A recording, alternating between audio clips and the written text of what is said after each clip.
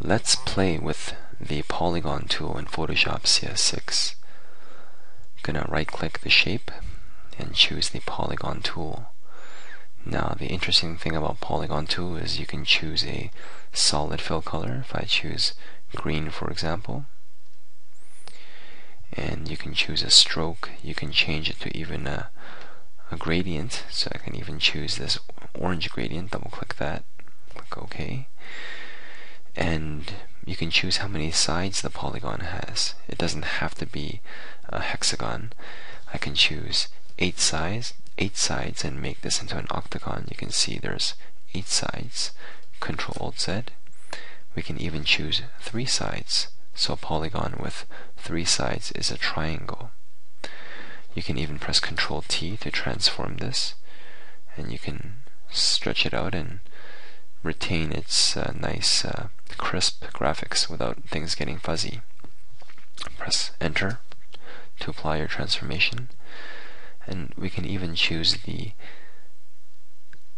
direct selection tool, and we'll use path selection tool. So once we use the direct selection tool, click on the edge of your triangle. You should see some nice nodes here, and try holding down the Control key. When you hold down the Control key, you should eventually be able to move one of these nodes. And now when I click on another node, I can actually move it around freely. I can click on another node and move it around freely. This is useful for tweaking shapes. In fact, if I use the pen tool, I can also move nodes around. So very similarly, I can hold down the Control key and move nodes around. You can see there's even a minus sign there, which gets rid of this node, but I'm not going to do that with only 3 shapes. I'm going to try even pressing the Alt button. If you Alt left click, you can even bend out and you can kind of curve sharp corners. It's kind of very interesting what you can do here. If I hold down the Alt button here, I can somehow smooth out this corner, and we have a very interesting shape.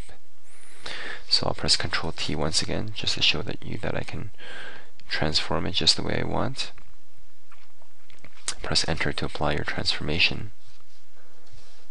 And it's interesting to note that the moment you actually create a new layer, you don't see the actual path going around here, so then you can continue working. Now let's start playing with the custom shape tool. So let's delete this layer here and choose the custom shape tool. And when you drag out a custom shape, we have an arrow. Where did this come from? It came from up here. If you hit the little drop down box, you can actually choose many different custom shapes, and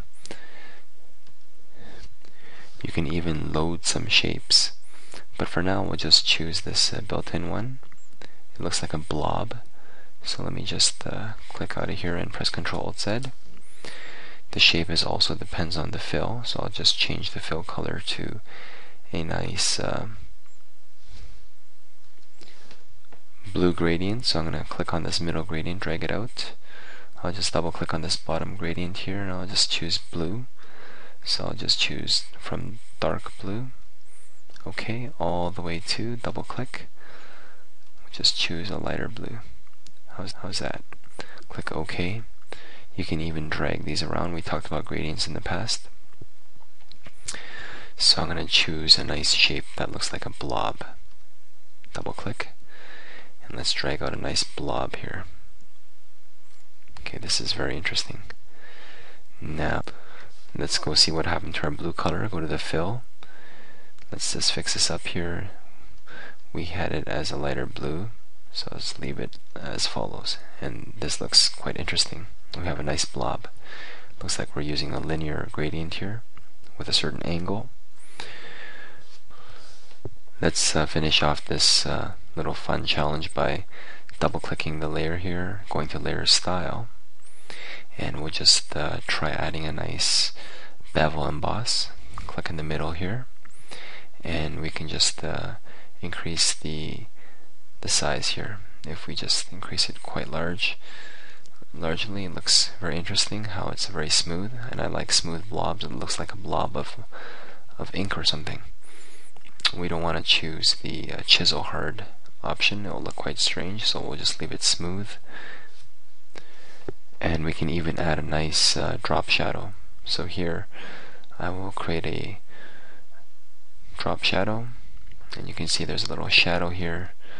You can even increase the size of the shadow. So here, this is how large the shadow is. We just choose a setting of 13, and we can change the distance as well to 13. And we also choose the spread to 13. So it's fun to play around with these settings and create some different effects, but hopefully through this video your eyes have been open to the possibilities of the Polygon tool as well as the custom shape tool.